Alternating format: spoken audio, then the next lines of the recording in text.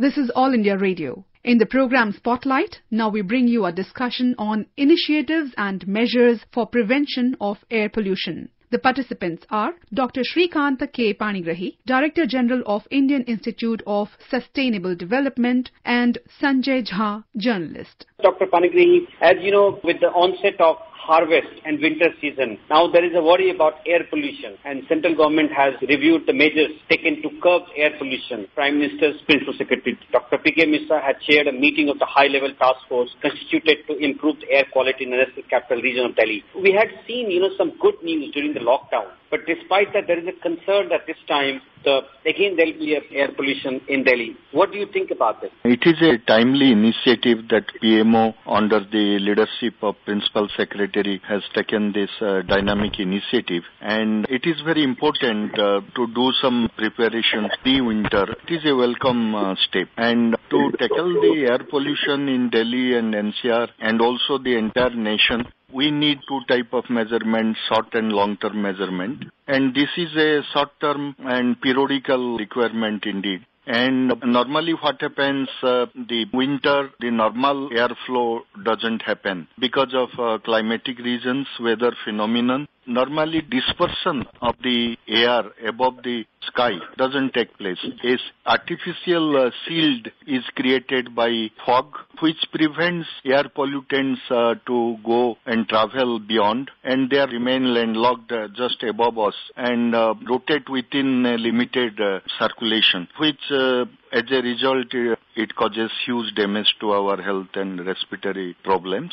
So in winter, there is enough local-based initiatives and precautions required. So it is a welcome step. Principal Secretary also highlighted the importance of effective implementation of the existing institution management of crop residue, a scheme of Ministry of Agriculture by the states, and emphasized the other state governments to ensure that the new machinery to be deployed in the current year should reach to the farmers for the start of the harvesting. And because of all these initiatives, we have seen an improvement in the incidence of stubble burning, which has reduced by more than 50% in last 2 years. And the number of good AQI days have also gone up.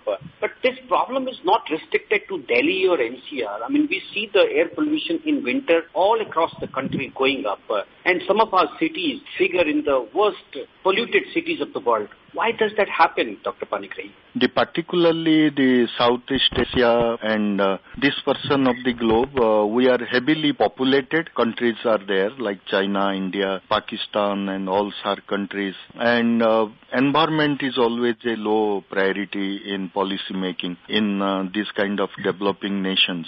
So air doesn't say protect me. The water doesn't say give me police protection. They don't shout. The planet or the earth tolerate everything silently. Normally, environment is a neglected area always. And particularly the developing and underdeveloped countries have their budgetary constraint and low priority. And these are tropical countries. And being a tropical country, number of sunny days are more. We are dry countries. So dust is a major pollution. Suspended particulate matter 2.5 and 10 micron, which are very dangerous for airborne diseases. It kills infants also to a greater extent. So problem with dust or suspended particulate matter is found to be very common in this part of the world, and specific action plans in a sustained manner is required.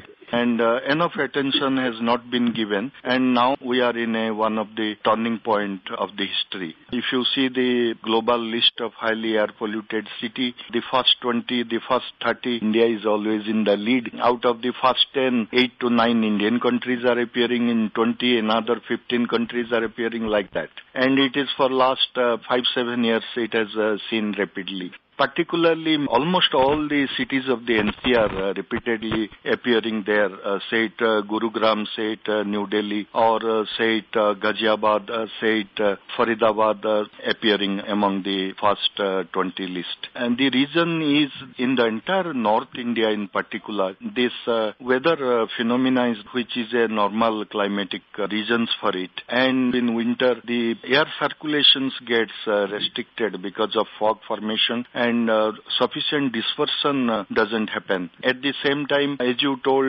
Parali, and this burning of agricultural residues or waste is a major problem. Normally what happens during harvest season, which is also there in the winter, and in this harvesting time when they cut their crops and collect all the agricultural waste, they have no place to keep it or preserve it. They don't know what to do with this.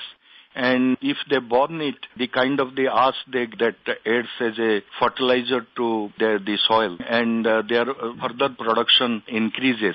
They believe it, and there is a scientific reason also which suffice this.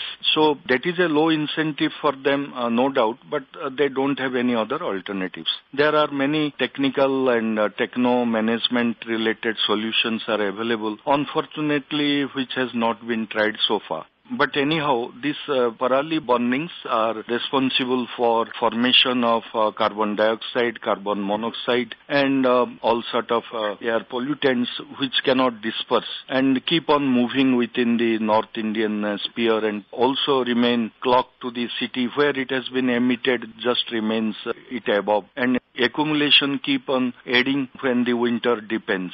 So this causes the problem. So we certainly need some solutions. And for that, there are many short-term and long-term reasons, as I suggested. And Honorable PM's committee, under the leadership of the Principal Secretary, has come up with many such suggestions.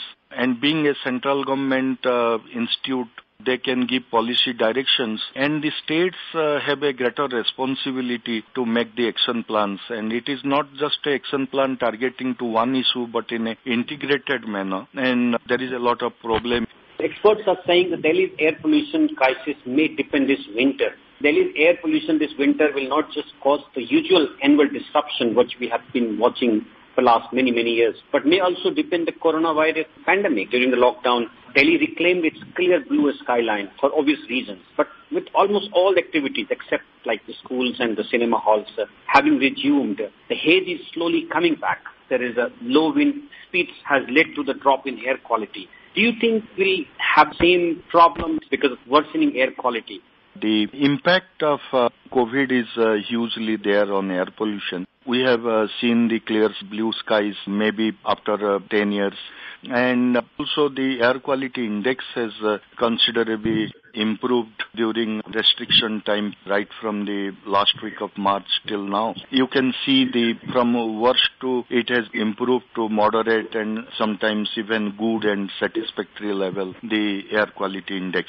And when there was complete lockdown, it was very clear, it was very pleasant weather. There was no movement in the roads at all. The vehicular pollution was not there. There was a restriction by NGT for construction, demolition waste, and so strictly implemented by the government, state governments. And the industrial emissions are also on restriction in NCR as per the guidelines that polluting industry or red category industry by Central Pollution Control Board cannot be permitted in NCR. So all these things has helped to improve the air pollution index considerably. But when unlock 1, unlock 2, unlock 3, unlock 4 is coming one after another, the activities are increasing, more and more vehicles are seen in the NCR roads. So air quality index is also showing little deterioration, and right now it is in moderate level. This winter it is expected that comparatively there will be less impact with comparison to previous years because the people are concerned, the government is concerned, and there is also a lot of legal enforcement to the industries and construction and demolition waste and NGT guidelines, etc. But that is not enough. We need to bring it to the absolutely the normal condition, and for which we need a robust integrated action plan both at state and central level. There is a need to have a cohesive integrated plan between central and state. We have seen central government taking many measures, like this meeting chaired by Principal Secretary to Prime Minister, Dr. Mishra. But states sometimes don't really come up to the same speed fighting the air pollution because they have their own local political compulsions. That's the one challenge. Also, Dr. Panigrahi, because of pandemic, we have seen the medical infrastructure getting overwhelmed. If we start having more patients with the respiratory complications coming, that is going to be a big crisis. You are absolutely correct. We need an integrated plan. And this initiative by Principal Secretary is a very welcome step indeed. And the states having a lot of problems. They neither have technical ability, they don't know exactly what to do, or they don't have managerial solutions to the best of their understanding. And many times they lack funding and skilled manpower to make it happen. So many things remains in paper and it is partially done or not done at all. So that part needs to be strengthened. And considering the Parali issue, yes, now all the state governments like the Principal Secretary got engaged to, that is Chief Secretary of Delhi, Punjab, Haryana, Rajasthan, UP, all the states, and most of the states are part of NCR except Punjab, but Punjab has a huge impact so far as Parali burning is concerned with respect to flow during winter, as well as it comes under the North India sealed dispersion problem. So in all these adjoining states, it has been decided that the farmers will be given little financial initiatives per ton basis so that they will restrain themselves in burn them. So that is one economic tool has been adopted temporarily, but there was a research study done by our research institute, Indian Institute of Sustainable Development, along with IIT Kanpur, and we understood from the farmer that these incentives is inadequate and it doesn't make any sense to them. So they are looking for either higher incentives and they just want to get rid from this waste. And if somebody need to lift it from them and giving some attractive revenue against it. Otherwise, still the best solution they see is to burn them. So there are many technologies available, like this kind of paralis or the agricultural residue can be compressed and energy pellets can be made, which are of higher calorific value when they are burnt.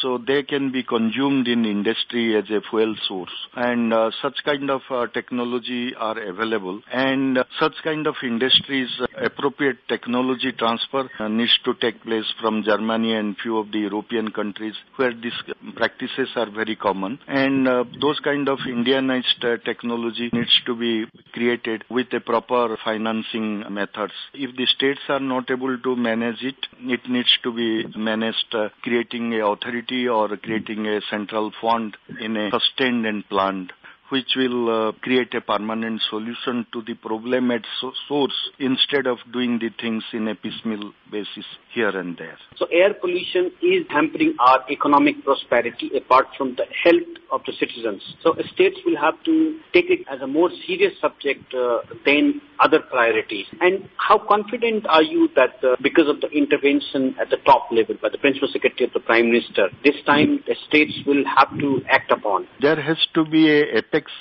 technical committee who will approve and sanction and arrive at long-term technical management plans, which will not only manage hotspots in isolation, but the overall integration plan in short-term and long-term basis. And in many problems like solid waste management and many such areas, because the states are not able to manage the problem, there are CentreState partnership and come along with the participation of private sector research institute and some type of implementing agencies has been created at state level. So a similar approach is also required to manage the air pollution. You are very correct. The economic prosperity, it has hampered to a very greater extent, which is not directly visible, but indirectly it is very much there. And in addition, the life expectancy of an Indian is considerably reducing because of air pollution. And there is a link of air pollution with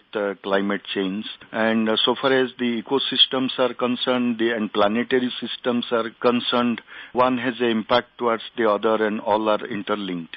The studies which clearly says that India topped the world in pollution-related deaths, and it's the time we start realizing the air pollution challenges and taking the seriousness of it. Thank you so much for your time, Dr. Panigrahi. Thank you very much. You were listening to a discussion on initiatives and measures for prevention of air pollution. The participants were Dr. Shrikanta K. Panigrahi, Director General of Indian Institute of Sustainable Development, and Sanjay Jha, journalist. This program was produced and presented by the News Services Division of All India Radio. You can listen to it on our mobile app News on AIR. This program is also available on our website newsonair.com. You may email your opinion about this program at airnsdtalks@gmail.com.